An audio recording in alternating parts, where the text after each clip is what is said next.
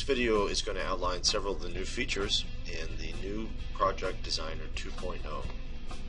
First thing, let's go and use our new Open with Preview, and you can actually see what your patterns and project files are before you open them, so you don't just have to judge them by their name. You can actually open them up or look at them through the preview here to see what it is that you're working with before you even open the file. So that's a great new feature. It allows you to navigate to the projects you're working on faster.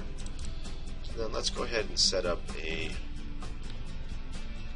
new project here, and we'll make this a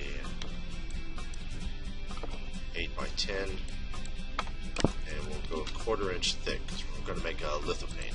Okay, so now it shows up here as we'd expect with our wood grain, and board here is 3-dimensional. So one thing, we have this castle file here, and it is tall, like as a portrait image rather than like a lengthwise image here. So in the past you could rotate your board and try to get it positioned right. Now there's options here. You can actually just snap right to any of those orientations that you wish to do, including all those same options on the back of the board.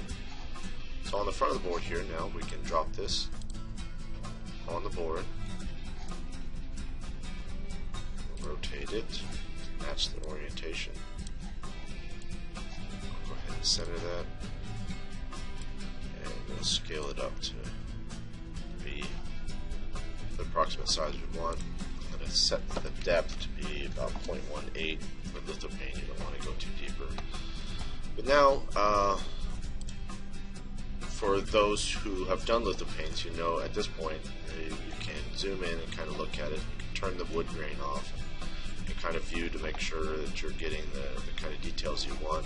But now there's a new option, so instead of just turning the wood grain off, you can actually set it to a lithophane viewer, and it'll show you what that's going to look like once it's carved into the plastic and backlit. So now you can zoom in on those areas. You can actually make informed decisions about your bit optimization and the other tool choices that you're going to use to try to make sure that you get as clean a carved image as you can out of that. So that new litho viewer and the orientation tools there are great new features in the new Project Designer 2.0.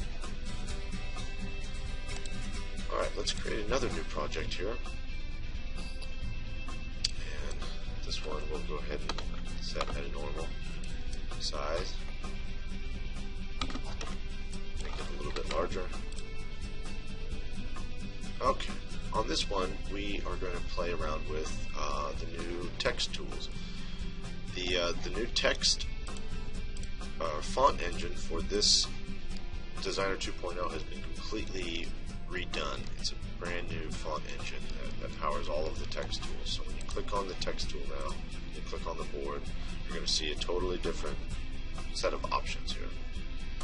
So still you can go and select any of your fonts that you choose, and we can go through here and find something that looks interesting enough, and then type in whatever we want it to say.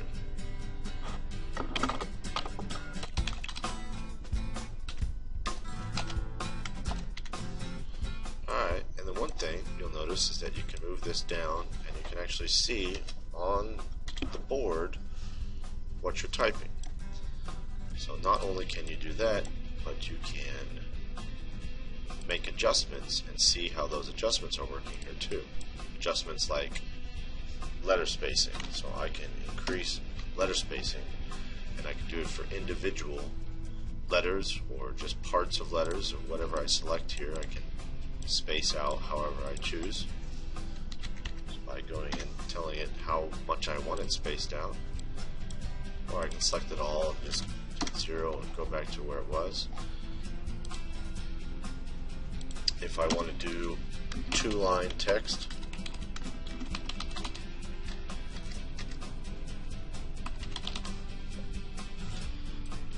I've got the ability to adjust the spacing in between those words now. So if you want more or less spacing, you can go in and adjust all of that line spacing. And then we can also just adjust the actual font size itself. So if I want to make things bigger or smaller, I can go in and type that out. So the live preview of text and kerning, spacing, and font options are really, really nice new tools. You know, we still have the same bold italics, your alignment tools. You can still arc as before, and then we still have the raster outline and centerline options. Centerline, although it's going to look very similar on the screen, in the background it's got entirely new algorithms that will make it carve much cleaner and faster on the board. So that is a great new feature. So let's go ahead and choose raster here. Put this on the board. And we'll use our rectangle tool. We'll draw a region around this. And go ahead and carve that down. Another new option that we have here for any time you're using the carving tools and you want to add a feather to things, we've always had these preset options, but now we have a feather custom. You can click and actually set the exact dimensions of how wide or far out you want that feather to go, or how small you want to make it, and it can go all the way up to 1 inch or anything in between there.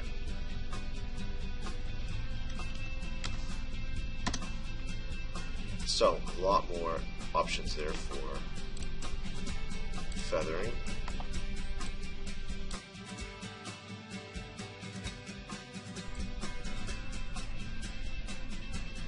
Go ahead and demonstrate a few of the other features here. We've got this new tool called Edit Envelope. Click on that.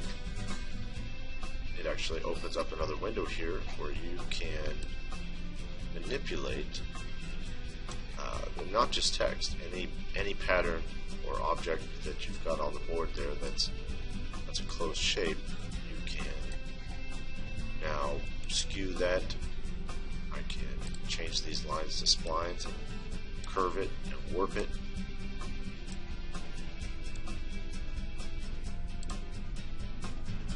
And get really quite decorative with the text options. And then hit OK.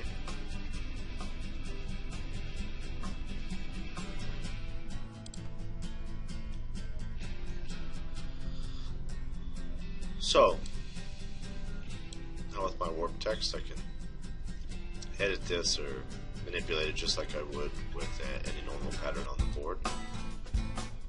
This also works with patterns, any patterns. So if I open up my pattern library, select a pattern, put it on the board,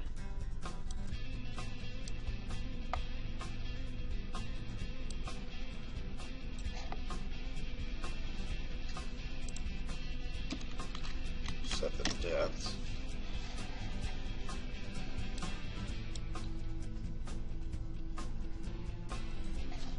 then I can also manipulate this pattern.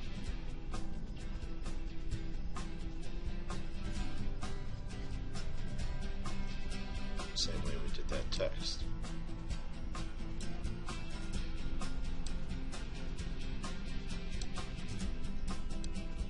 So all kinds of options and uses for these tools for making things fit into spaces that you want, or adding some flair to your text, giving yourself a lot of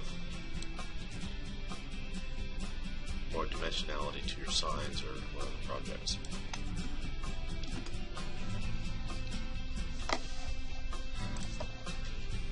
Other options that we have here, I can draw a line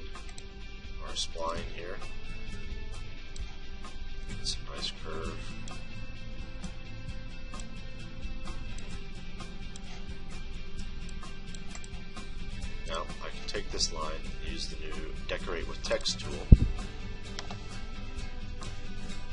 And it's going to preview here.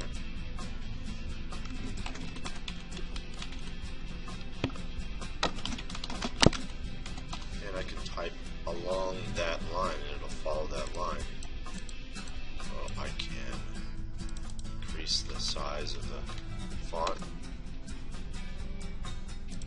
in here to kind of get it to fill the whole space.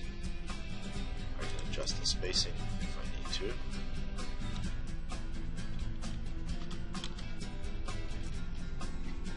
And you can also choose the warp to fit option, which will actually bend the letters to make them conform along the line a little bit cleaner in some situations.